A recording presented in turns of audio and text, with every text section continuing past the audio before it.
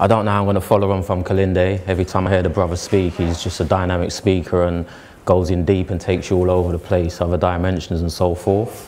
So I think today I'm here to actually just bring you back to earth and cover some of the basic research that I've been dealing with over the last year or so, as far as trying to find out more about Africa and its role with the entheogenic legacy. My background, as Anna said, I was at the Breaking Convention 2 years ago. I've also been organising events and workshops in the African Caribbean community in London or throughout the country, London primarily, dealing with spirituality, history, culture and so forth. And basically I became aware of this whole realm through my research and study, and it was basically an area that I kept on coming face to face with and avoiding, basically, because it was such a taboo subject for myself within our community. And basically, yeah, Kalinde on one of his lectures was giving information in regards to martial arts and mushrooms and how, you know, it connected with African culture and so forth. And I thought, well, you know, outside of having an experience itself, which I think is the real research, I also just delved into a few, you know, bits and pieces, a few books, and I'm just going to share some of my findings with you today. So if I don't get right through today, and this is the first time I'm doing this, today also I had some issues with the PowerPoint and stuff, so I had to try and make them into JPEG files, so bear with me. But if we don't get through to the end, I'll just put up some of the references. Basically, I've just lifted all of this out of these books here and a few websites, and, you know, just kind of put a few of the pieces together myself. But the main book which I found pretty interesting was this one here, African Psychoactive Plants, by a collective of researchers coming out of South Africa. You've also got the mushrooms and the Yoruba people of Nigeria and the Yoruba mythology and medicinal medicine by B.A. Aso. Both of these books pretty useful. We're all familiar with Terence McKenna. There was a paper out of the Revision magazine, which I used as a reference, as well as a few internet inspired articles. So where do we start? I'm just exactly the opposite of what Kalinde said. I'm relying on this PowerPoint presentation to actually deliver it to you, and this is my foundations, and it basically is, well, I'll just read it. Psychoactive plants have been used by humans for recreational, spiritual and therapeutic purposes for millennia. Africa possesses an ancient tradition of medicinal plant use and has a rich tradition using its indigenous plants for these purposes. Given Africa's high floristic diversity and strong connection between plants and many African cultures and societies, relatively few African psychoactive plants have been investigated in detail when compared to the Americas. And that was basically how I got into this as far as research. I was coming to the conference in Canterbury, a few other workshops and seminars, and predominantly I was hearing a lot geared around, you know, various cultures, and I couldn't see myself in that basically, and where my culture fitted into all of this. And to finally delve deep, I was aware of history, for example's sake, that when you're dealing with history, when you go to the source, a lot of it primarily starting within Africa, the continent of Africa, and as we know, it furthered out from there. So basically I was just thinking, well, there must be a connection with the psychedelics, and there must be a relationship there somewhere or another. So I stepped out, and there is. So here we go.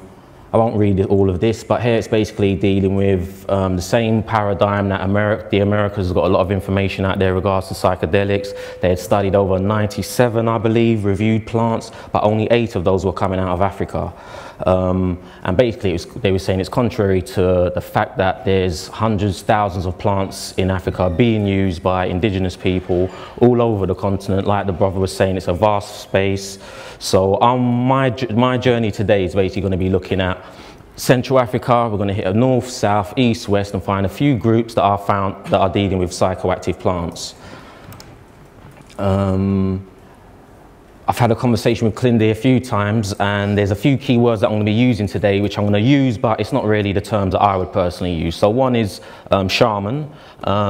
As we know, shaman comes out of Siberia specifically and deals with the Siberian system. And when dealing with Africa, we don't use the term shaman. So depending on where you are in the part of the land will determine what the title is for the priest or the witch doctor, for example. And we use terms like Sangoma, Babalawo and Nganga. These are coming out of South Africa, Nigeria and the Congo.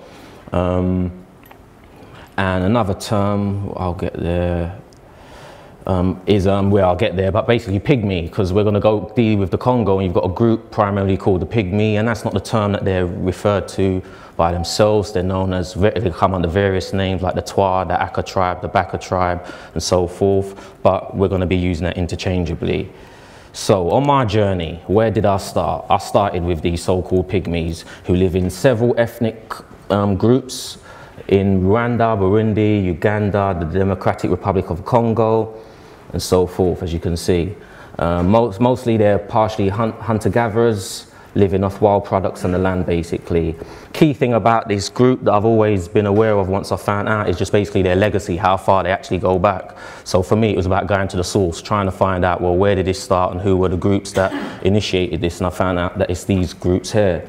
They have great knowledge dealing with astronomy, the forests, as above, so below. I know these are some of the principles that these people brought to the table. So it's genetically, these so-called pygmies are extremely divergent from all other human populations, suggesting they have this ancient indigenous lineage. Their uniparental markers represent the most ancient divergent ones, right after those typically found in the Khoisan peoples out of South Africa. More information just dealing with the various tribes. As I said, they're known as the Aka, Mbenga, the Baka, Mbuti, and the Twa tribes. You can primarily find 250 to 600,000 of them living in the Congo. Key things, they live in the forest, swamp, desert. At the very bottom, hunter-gatherers. I saw that these people gather wild fruit, mushrooms, and honey. Just like the brother was saying, I can't believe that there'll be a group of people that eat mushrooms, and whether they were edible, poisonous, eventually you're going to get round to sampling these mushrooms. And for me, that was a catalyst for looking into some more of their background. And before we get there, there was this piece of mythology that was coming out of Gabon and the Congo, dealing with the Briti culture. It's quoting from Schultz and Hoffman's popular book, dealing with the god Zami. And where is it? It's basically dealing with Iboga. So this is my going back to it. Basically, when I first found out about Africa and psychedelics, the main one that was being thrown out there was Iboga. And I was thinking, well, is that the only plant that's being used? And obviously it's not, but there's a lot of information geared around that. And as they're saying here, it's, shrouded in superstition and, a lot of hocus pocus, mumbo jumbo. And that's, I think, how people viewed it. And one reason why most people, researchers and whoever it is, stayed out of Africa in doing the research. I'm also aware that a lot of the information is part of the mystery system, and for whatever reason it stayed as part of the mystery system, and it's not been as accessible as some other places that you might travel to and get that type of information regarding psychedelics and the role that they play. But here it says Zami, one of the last created gods in the Briti culture, gave Iboka. One day he saw a pygmy, Bitamu, high in the Atanga tree gathering fruit. He made him fall. He died, and Zami brought his spirit to him. Zami cut off his little fingers and his little toes of the dead body of the pygmy and planted them in various parts of the forest. They then grew into the Iboka bush. And there's several mythologies, especially out of Nigeria, another area where I found there's loads of mythologies, and they're tying back into the psychedelics, whether it was the Iboga or mushrooms, for example. Some of you may be familiar with the Babongo tribe, or the Bongo tribe coming out of Gabon as well. What's his name? Bruce Parry, done the tribe series, spent some time there with these people. Here it says they are an agricultural people of Gabon in Equatorial Africa, who are known as forest people due to their recent foraging economy. Though considered Mbenga pygmies, they are not particularly short.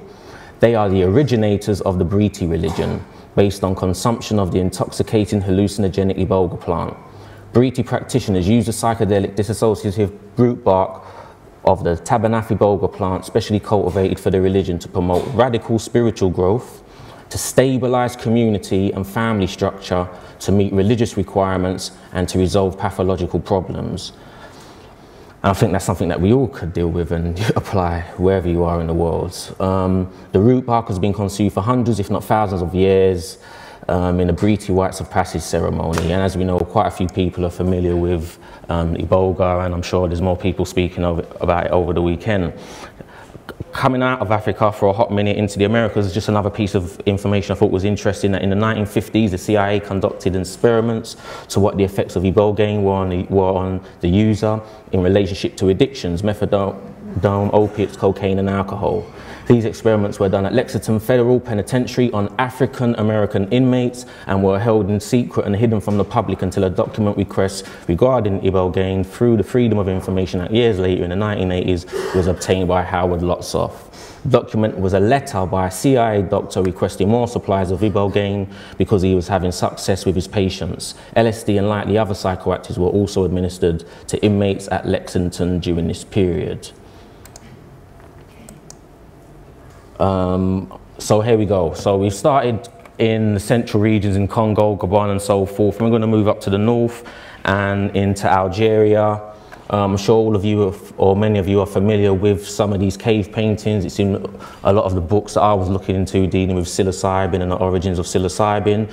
I know today a lot of people, when they see or think of North Africa, it's kind of like they've separated it from the continent and it's not considered part of Africa. So I've always found that a bit strange. So I'm looking at the landmass, I look at the artwork and I see a lot of the synchronicities and I see that again it's one people. So here they make reference to, where is it? Terence McKenna in his book, Food of the Gods. He hypothesized that the Neolithic culture that inhabited this site in Algeria used psilocybin mushrooms as part of its religious ritual life, citing rock paintings showing persons holding mushroom-like objects in their hands, as well as mushrooms growing from their bodies. We know that at least one psilocybin mushroom, Psilocybe cubensis or Strophaea cubensis, is a circumtropical in its distribution, occurring throughout the warm, wet tropics whenever the cattle of the Bos indicus type are present. And as it was mentioned earlier on in the previous presentation, a lot of the tribes, cattle herders, work closely with these, with the cattle, and no doubt that they was coming across the mushrooms and using them. And again, for whatever reason, the legacy hasn't been continued and being shared amongst the people today. I personally think it goes back down to the mystery systems. I won't read all of this, but it's basically just saying that these groups 30 to 5,000 years ago moved out to various parts of the world and obviously took with them their practices and uses of these plants and shared it with other groups and so forth. We can go to the Ivory Coast. On the west coast of Africa, it talks about a group, it doesn't give the name, but by the French researcher Yves Sobrillard, and his book called Solomon the Healer of Power Plants. The healer or the power of plants, should I say, sorry. And he's got 2 whole chapters dedicated to the use of hallucinogenic mushrooms. One of them is known as the mushroom of knowledge. I can't remember the original name. And there's also the second one, which is the mushroom of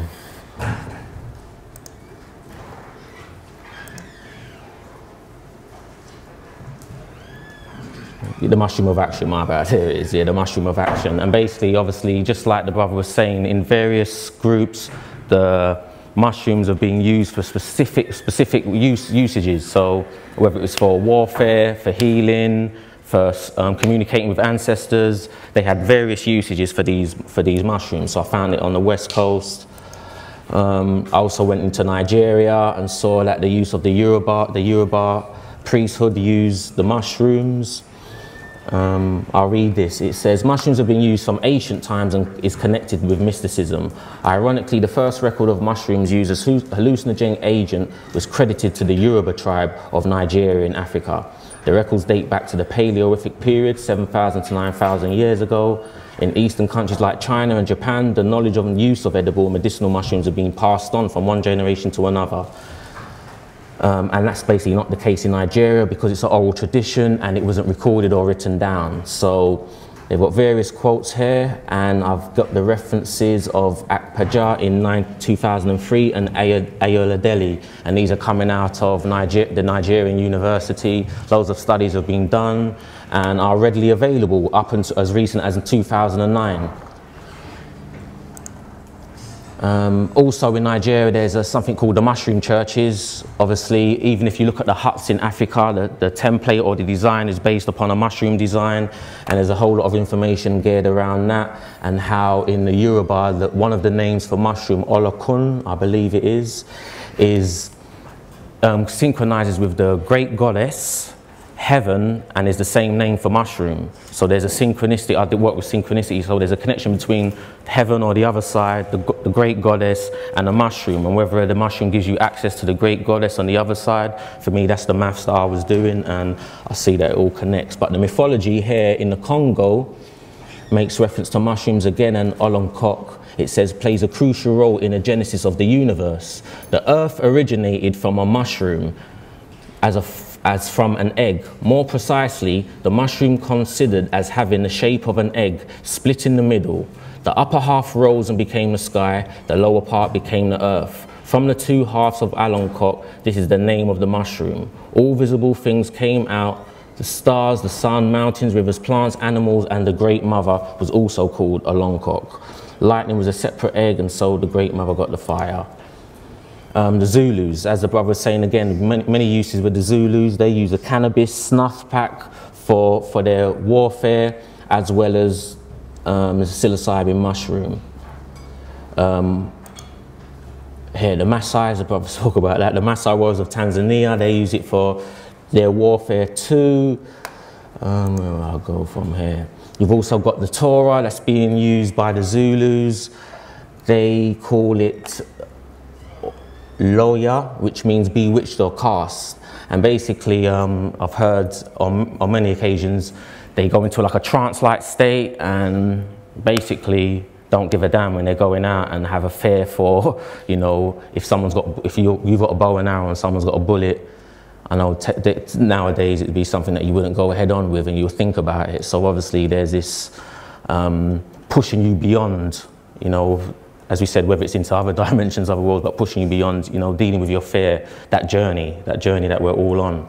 And obviously it's being used for the young boys who go through their warriorship, basically. There's a lot I wanted to speak about, and my nerves are going at the moment. I'm sweating and all the rest of it. But in conclusion, the point was really just to share the fact that there's psychoactive plants throughout Africa, from the north, south, east, west. It's not being spoken about in depth, when you come to the conferences and so forth. So I thought I'd put myself on the line, throw my 2 pence in today, and hopefully some of you real researchers, studiers, those who invested in future studies can look into potentially, you know, harnessing some of that, bringing it back, making it relevant for some of the people in this part of the world, like myself, who have been disconnected from my people, my community, my heritage for several reasons, and would like to reconnect and are not able to based upon the circumstances, the dynamics we've now been put in.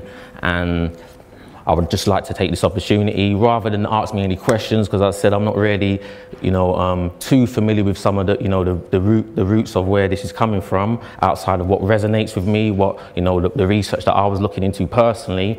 So if there's any feedback from you guys as far as areas of knowledge you're aware in Africa, the usage of plants, some of that will be very useful to me to continue my studies. And whether it's a year or 2 years time, I like to be back here and deliver you a real type presentation. So on that note, I'll leave it there, and thank you all. Thank you.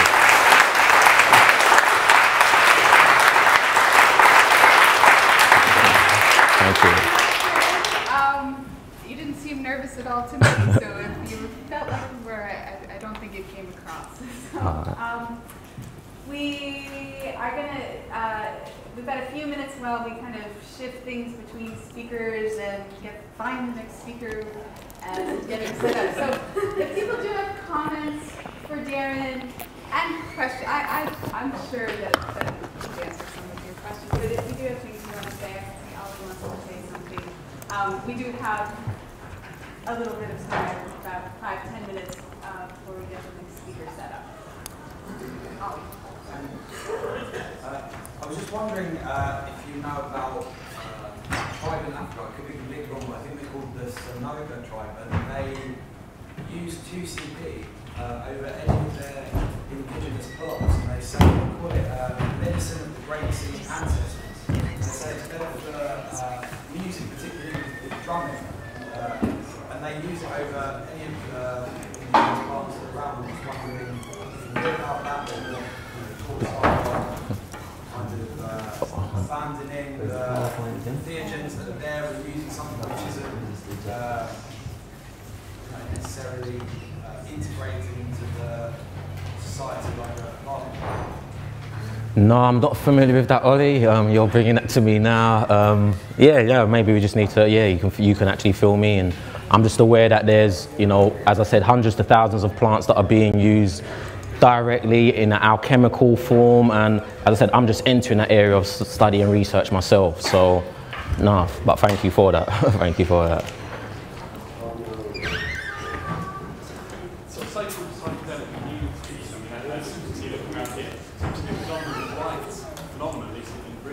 Yeah.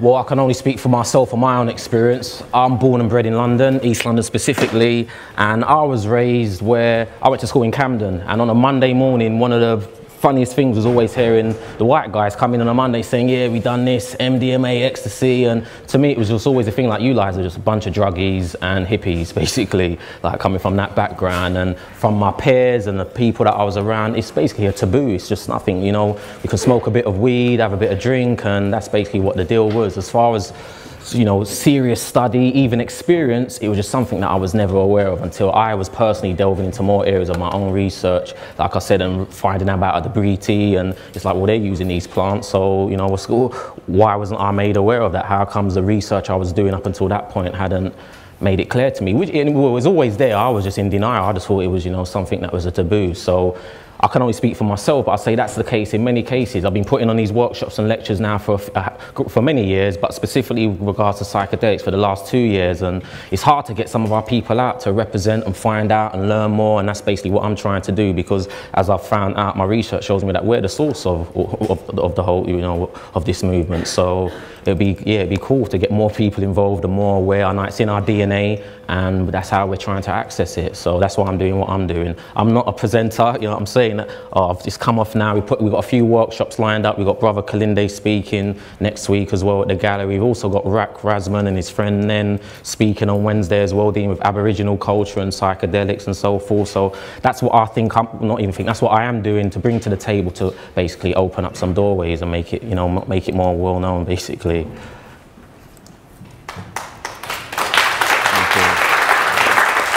Thank you. Please, brother.